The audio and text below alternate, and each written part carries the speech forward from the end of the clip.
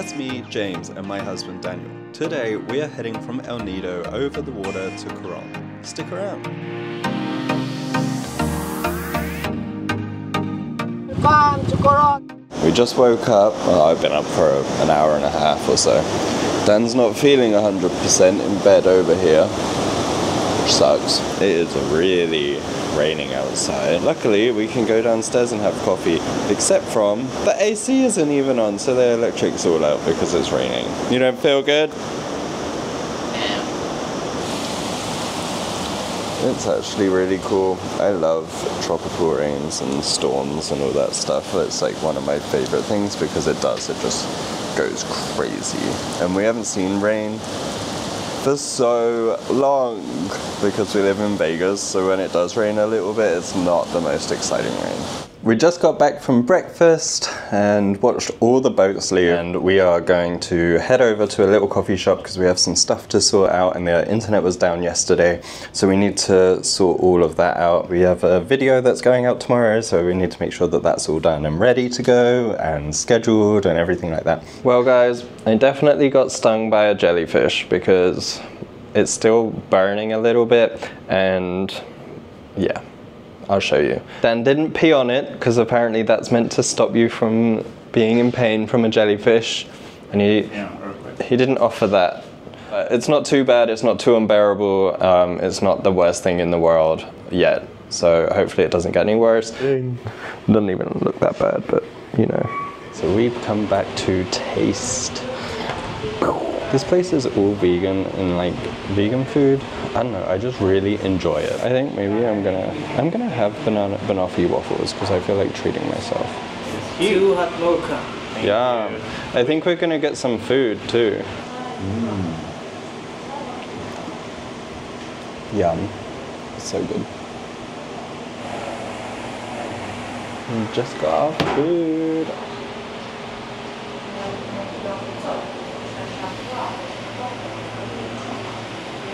I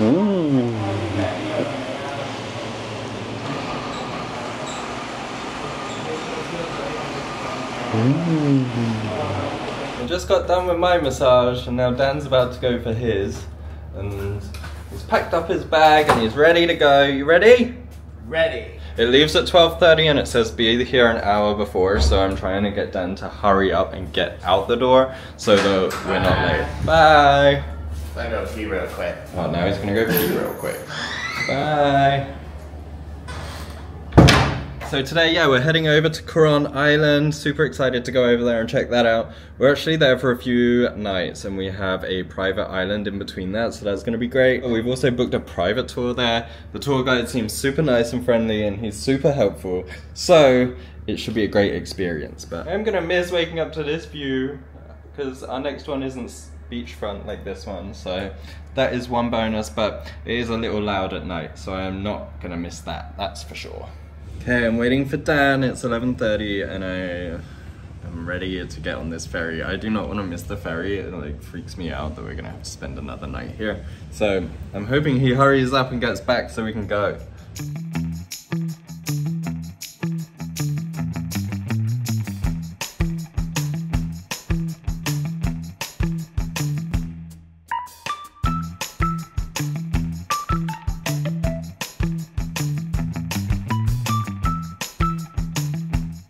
So we have checked in and got our tickets.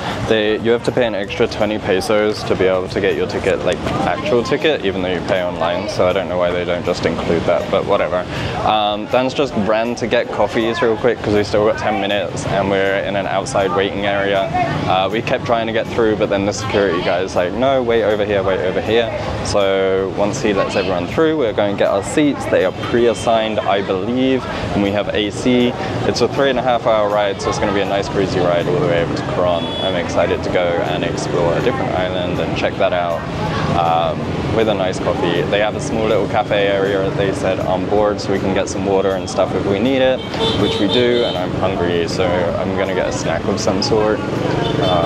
Yeah, let's get heading over to Coron and enjoy a different island.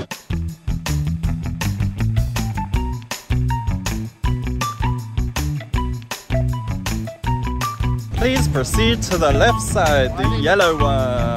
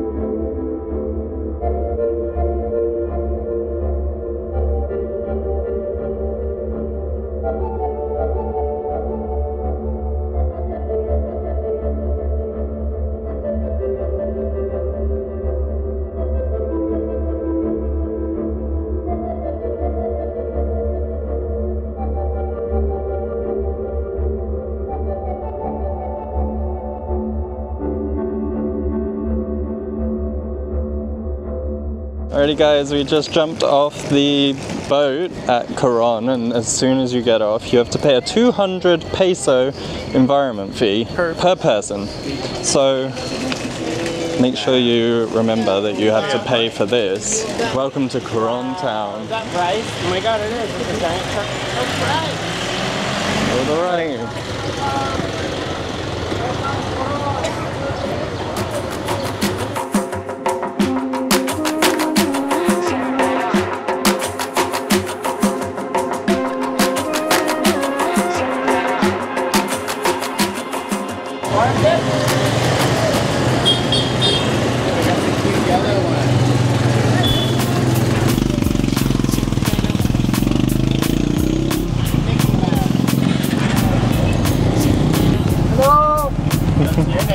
Welcome to Coron. We checked into our hotel. It's big and spacious, so it's not too bad. We do not have a water view. It has Wi-Fi, which apparently stretches to the room, which is great because we just ran out of data. And it has AC, which of course is also great and necessary in this weather.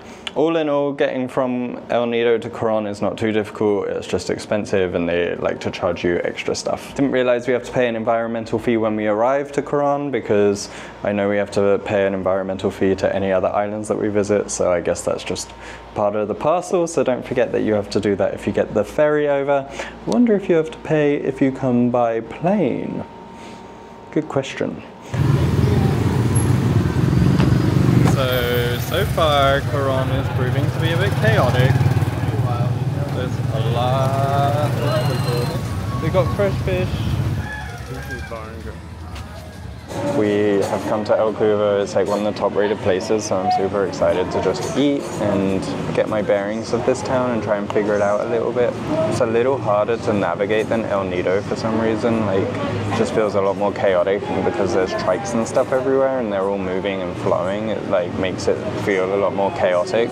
Whereas in El Nido, everything was just a walking street, so it was a lot easier to get around. So I'm trying to understand how this spot works.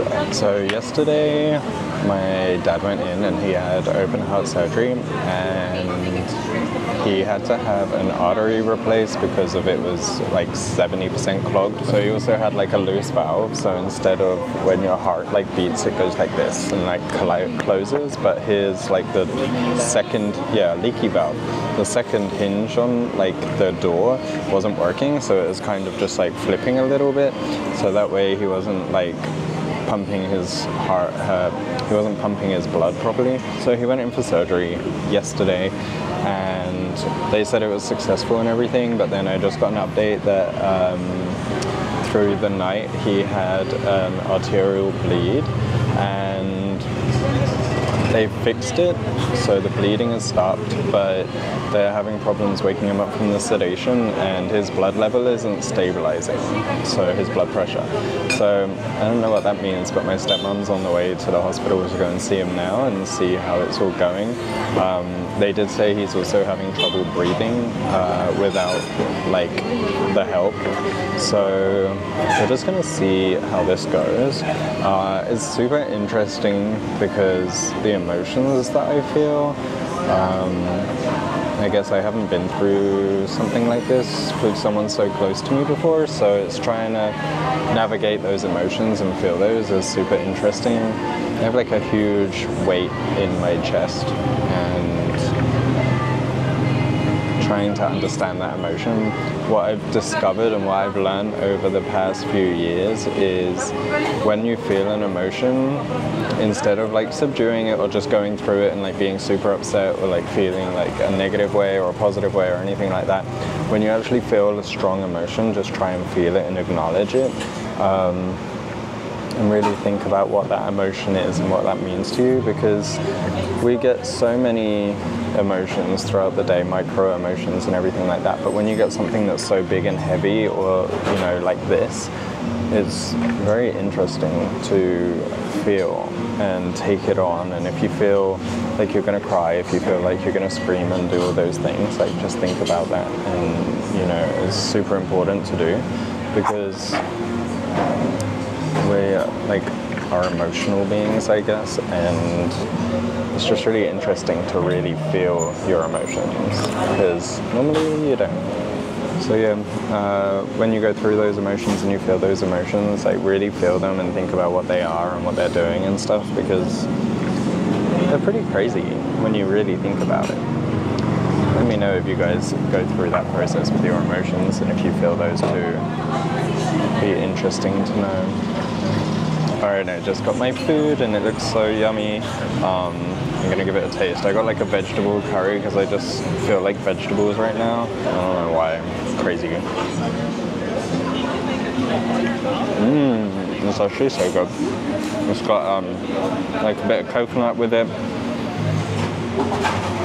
It's not like super spicy or anything. It's like sweetish. Got the coconut, definitely got the coconut with it. And it's super good. Then got tuna. And it actually looks really good too. The tuna, there's a lot there as well. I was surprised. I thought it was going to be a smaller portion, so it's super good. So far, this place is great. Alrighty guys, we just got done with dinner, and now we found this awesome little park with everyone playing tennis and basketball and all this crazy stuff. Dan wants to walk up to the main busy street, which is 2 more streets up right. And we're gonna head on up there, and then go left, and then we're gonna find our way back to the hotel and chill out. My stepmom just got to the hospital and they're in ICU, and they're trying to wake him up. So we're gonna see how that goes and what happens with that. Hopefully they get to wake him up and he'll be all good. It's such a weird mural. Look at that mural. Light and dark. If you do drugs and pills, you'll die. But if you play tennis and look at butterflies, you will live. Did you guys know that?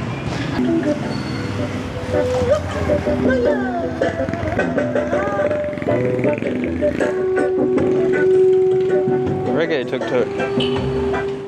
We've walked the main street pretty much the whole way from one end to the other, and all I can say so far is this feels like a mini Manila. Like going from El Nido and it's like chill vibes and it's like being calm and relaxed and stuff, to coming here and it being like absolute chaos. It's like a lot. Like, I don't know. I kind of wish we stayed in El Nido for a few more days and then came here just for a couple of days. So that's one thing to point out.